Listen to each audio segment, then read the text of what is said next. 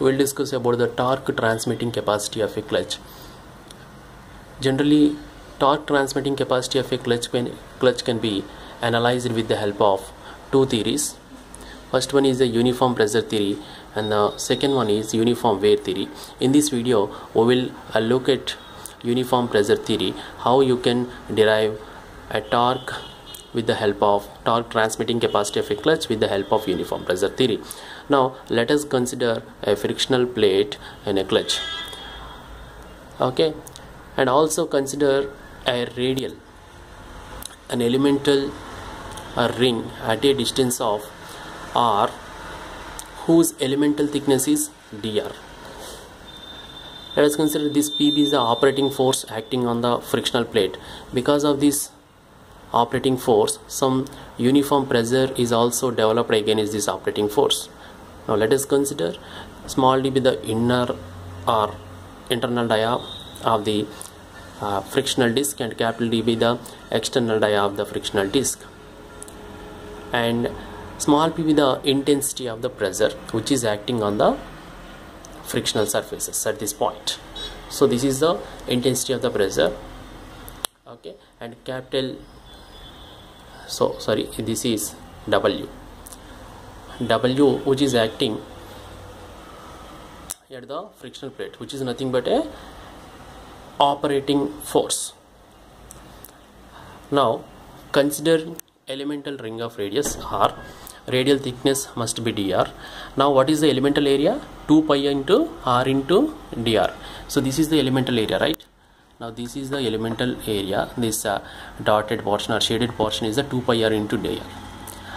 Okay, now what is the elemental axial force? We know that force, pressure is equals to force divided by area. Force is equals to pressure into area. So intensity of pressure acting on the frictional plate into 2 pi r into dr.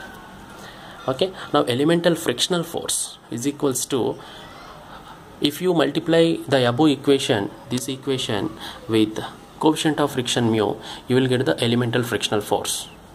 And the elemental frictional torque, finally this is the required equation. Frictional torque is nothing but force into radius. That's why mu into p into 2 pi r into dr into r. Multiply it with r, you will get the frictional torque.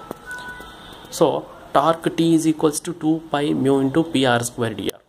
So this is the elemental torque. But we are going to derive the total torque if you integrate within the limits, that is internal radius and external radius of the frictional plate, you will get the total torque required. So T is equals to integral of r1 to r2 2 pi into mu into p into r square dr. Here we are considering the pressure is uniformly acting on the frictional plate, so you can take this p out from the integral. Now p is equals to 2 pi into mu into p into r square. R square integration is r cube divided by 3, and apply the limits r1 and r2. Finally you will get an equation like this.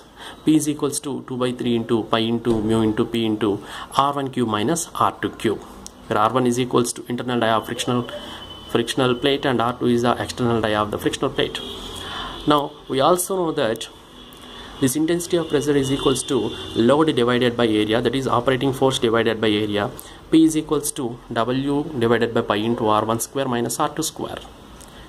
Substitute the value of P in the above equation, you will get the final equation is T is equals to 2 by 3 into pi into mu W divided by pi into r1 square minus r2 square. So finally you will get T is equals to 2 by 3 mu W into r1 cube minus r2 cube divided by r1 square minus r2 square. It is very important formula for GATE aspirants and Indian Engineering Services aspirants, also PSUs aspirants.